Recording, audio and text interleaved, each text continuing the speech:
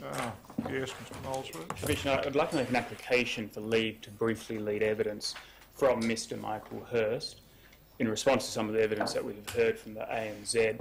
Mr Hirst has already been provided with a summons to attend, and he has indicated he'd like to have the opportunity to provide some additional evidence on a couple of very narrow and discrete issues addressed in the evidence from the bank.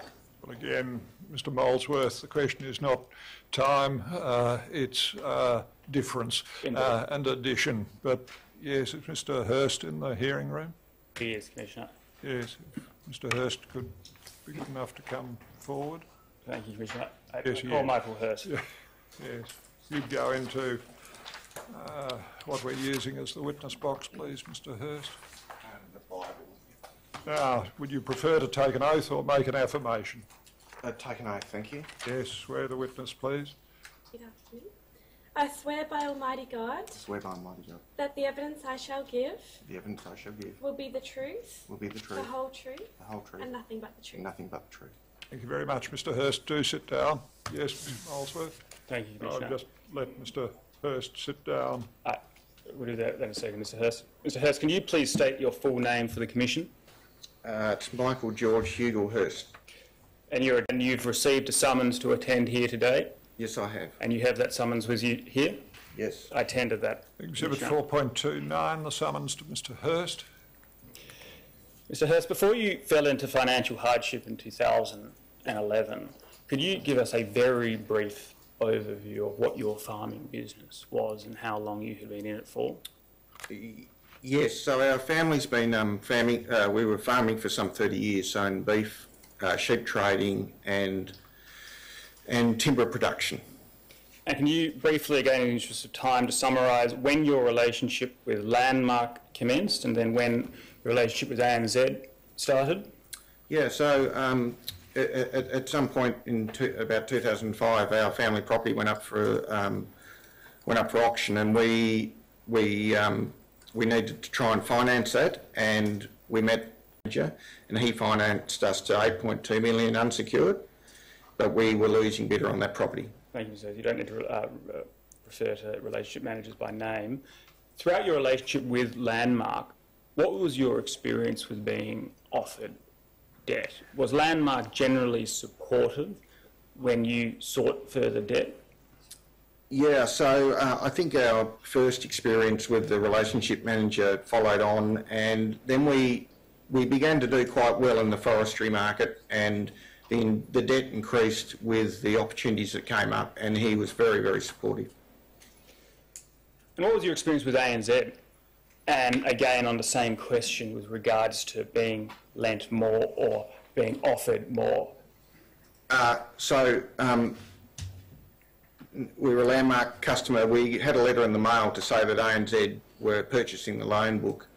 The experience, it said, would not change. Nothing would change. It would just go on as normal. We'd have the same relationship manager, in which case that was correct. Up until early 2011, when ANZ took us out to a decent restaurant in our local town and said we're a very good business and we want to see more of you, and basically pumped us up. Can you explain that a little bit more? So they seemed to think our business model was quite good, and we had made some good deals in the previous years, so they tended to single out those and pretty much said just keep going. When was the last offer to increase your loans made by the bank? So the last offer to increase our loans was on the 2nd of August 2011. And when did you find that your accounts were frozen and you could not withdraw money? We had a ANZ relationship manager come out on the 15th of August, and it was then that he said, put the chequebook away. And when, in your mind, were your accounts actually frozen or no longer available for access for you? I believe that the accounts were frozen on the 24th of October. 23rd of August, sorry. 23rd of August. Did the terms of your financing agreement between Landmark and ANZ change? Yes, they did. And that was one of the major points that we have always felt we were very badly done by, was that in a meeting on the 24th of October, the regional manager and our relationship manager hauled us into Launceston to tell us that we were to be sent to asset lending in Melbourne, and their explanation was that ANZ doesn't do business like you do. We do not lend on the thought of, I can't exactly, because I haven't got the document here, but we do not lend on the basis of capital sales. We lend on a solid cash flow basis. And that really blew us away, because right up until that point we had been supported to the hilt, and they had groomed us to that point, and then they just turned, and then we were just smacked to bits. Once you got to the position in late 2011 that you couldn't access funds anymore, were you able to seek advice or external services? So the thing is, we didn't have any money, and we didn't feel like we weren't asking ANZ for any money at that point, because we realised the situation we were in at that point, because the valuations had dropped enormously at that point. We were using an accountant who put us onto this crowd in Melbourne, who in our terms was purely there to sell us up. There was no support whatsoever. But everything, in our view, that ANZ wanted, they did. And so, to this day, we haven't remunerated that company for what they did. Were you aware of any way you could challenge what the bank were doing? There's no way we could challenge what the bank did. We had no resources, so I was working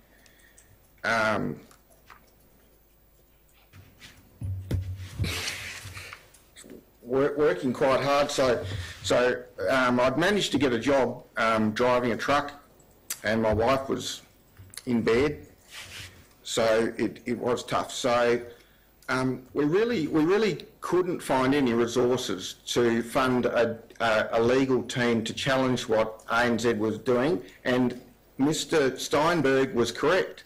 We were very compliant, okay, right through this process, because originally we had a feeling that it was our fault, but of course, as information came forward later on in years, that of course changed. So were you provided with any information at all from the bank in relation to review services available or external advice that you might be able to receive? There may have been reference to seek legal advice, but we had no money. There may have been reference to seek a rural counsellor, but I don't remember it. Financial Ombudsman? I'd never heard of FOS until I came up here to When Brisbane. were you first offered a mediation or neutral evaluation process? So as we went through the process of them picking our carcass to bits, a few stories started to emerge from the mainland about potential problems in this landmark ANZ takeover business, and we started to engage with a few people, and then on the 8th of September, Mr. Follott had a 60-minute story, and the CEO went up and saw him, and at that point, I think we started to realise that maybe everything wasn't quite right, and I'd refused to sign the statutory declaration with Mr. Warmald because I asked him probably 6 months previously to that, he had a lot of pressure on me to sign this stat dec, and I said, Mr. Warmald, I will sign it if you've done nothing wrong. Okay, and he would just go all silent on the phone, and he would never answer that question. So I would just say, Mr. Warmald, I will not be signing that statutory declaration until you can guarantee me that you've done nothing wrong. So I never signed it, and then the story came in 60 minutes. We wrote an email that following morning, me and my good wife. And it was outlining most of our grievances, and you wouldn't believe it, I had a phone call that week, just like that. Until that time, there had been no communication or offer by ANZ in terms of any review of your case. There was not. When did you first see terms of reference for this review, which they then agreed to do? So Mr. Warmald and a customer advocate lawyer came down, and they sat at our table for, I don't know, 2 or 3 hours, never admitted any wrongdoing, just basically said, we've done nothing wrong. They went home. We said, well, you know, come back with something. They went home, and then we got a phone call from Customer Advocacy in October 2016, 15. She said that we want to do this process with an eminent judge, and so an evaluation. It wasn't until April 2016 we actually got the terms of reference. They looked all right to me, but ANZ offered $1,000 to get legal advice on that, so we took it we found legal advice, took it to them. She said, you just can't sign that, it's absolutely ridiculous. I can't tell you why, because I haven't got a legal mind, but she refused to have us sign it, and then there was protracted negotiations until, I think, January 2017. What were the risks if you didn't sign the agreement? We had no option but to sign the agreement, make no mistake. There was no other option to us. When did you finally get a resolution? We got a resolution on February the 28th in 2017. So 1 year, 3 months later? That is correct. And what was the experience like for you for that year? Oh, well, you see, we've been belted to bits for, 5 years previous to that, and apparently they'd done nothing wrong. And then we were on a bit of a high when Mr. Fallotte went up, and we could see that there were issues. And even then they wouldn't have any culpability at all. But, you know, so we were quite buoyant after that program, as you can imagine. And then the meeting, they just said, well, we've done nothing wrong again, so so we were on this emotional roller coaster, and all the time, you know, you've got to remember, everybody, we still had to live. We've got 4 beautiful girls, and we're dealing with all this stuff, you know, for, 8 years now? 8 years we've been dealing with this, and so it was tough. That last 18 months was tough because we had an emotional high, and then it all got taken away in a way through the protracted negotiations just to sort out what we're going to talk about. I mean, how hard is it? Tell me, how hard is it to talk about what we need to talk about? I mean, it was all in black and white. So what was the issue? I just do not understand.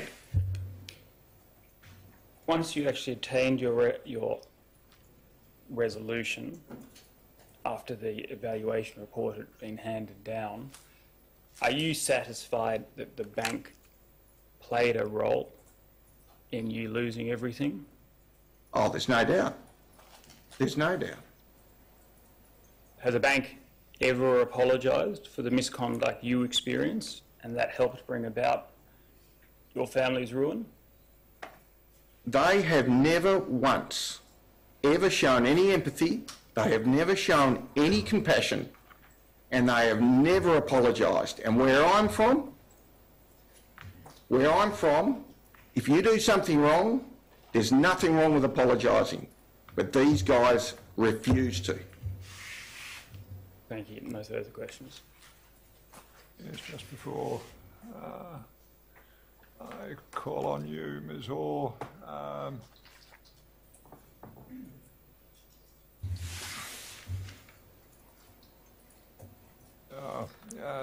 Apparently your address is subject to a non-publication direction. You were carefully asked where you lived and you promptly answered that, Mr. Hirst. We've been very careful not to reveal where you were living. So Tasmania's a small place and they probably all know. Everybody knows everyone. So we had said no disclosure of where you lived, Mr. Hirst. The other thing is you mentioned the manager's name. We'd made a non-publication direction about the manager's name too. So can I just raise those matters? Now, Ms. Orr. I have no questions, Yes, Commissioner. Dr. Collins. No questions, thank you. Yes. Thank you very much, Mr. Hirst, for coming and telling me what you have. Yes. You may step down and you're excused. Ms. Orr. Commissioner, we're moving now to a different case study. I wonder if we might adjourn now and reconvene early. Would it be possible Come back at 1:50? Yes, if that's convenient to the Commissioner. 12:50, and if we resume at 1:50? Very well. Thank you, Commissioner.